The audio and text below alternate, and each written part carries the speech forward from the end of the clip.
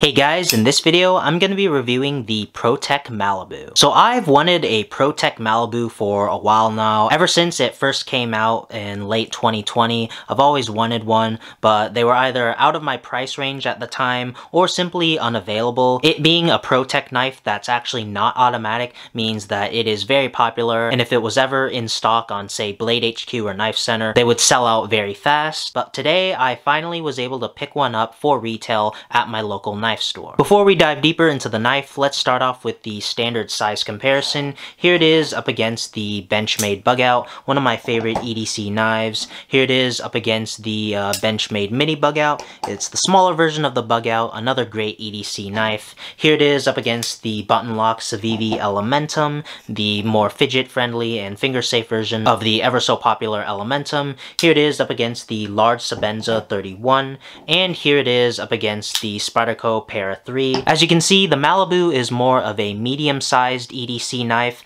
It's not as small as the Mini Bugout. It's more on par with the full-size Bugout, and it's not as big as the large Sebenza 31, and it is slightly bigger than the Para 3. And next, let's do a size comparison up against a ruler.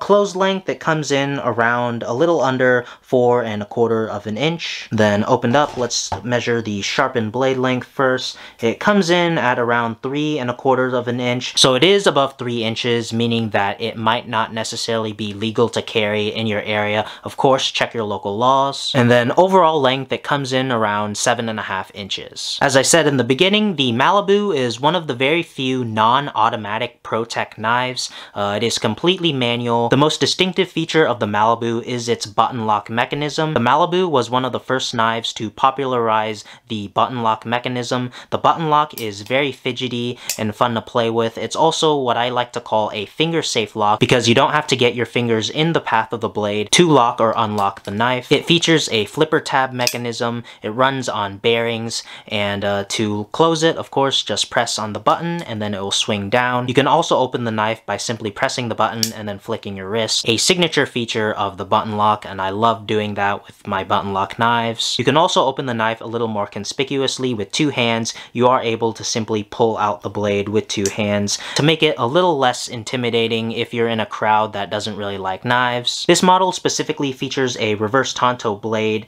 in 20CV steel. 20CV is a very high edge retention stainless steel. It has good toughness, great corrosion resistance. 20CV is equivalent to M390 in terms of specs, just for reference. The blade itself comes razor sharp out of the package, which is awesome, just like every other Pro-Tech. The blade and the button on the button lock are in a nice stone wash. The handle is made out of textured purple anodized aluminum. The texture definitely adds a good amount of grip when you are holding the knife, which is really nice. Because it is textured, it does retail for a bit more than the smooth-handled Malibus. The knife also comes with a stonewash stainless steel deep carry pocket clip that's unfortunately only available in one position for only one hand. Unfortunately, it's not reversible, so it's really only right-hand friendly, but it is still easily operable with your left hand if you are left-handed or ambidextrous. The Malibu also features a very nice and ergonomic handle. You have a little groove for your index finger at the upper, and it's also curved for your back 3 fingers. I get a great 4-finger grip on the knife. I think the Malibu has a rock-solid handle shape. It may not be an automatic, but Pro-Tech still delivers with awesome action even on a manual knife. The flipper tab works excellently. The button lock works very smoothly, and if you want to open it up, it flicks open nicely. I'm really excited to add a Malibu to my EDC rotation. So what do you guys think of the Pro-Tech Malibu? I'd definitely like to know down in the comments. So that's gonna do it for this video. Like and subscribe if you enjoyed. Follow me on my socials, and thanks for watching.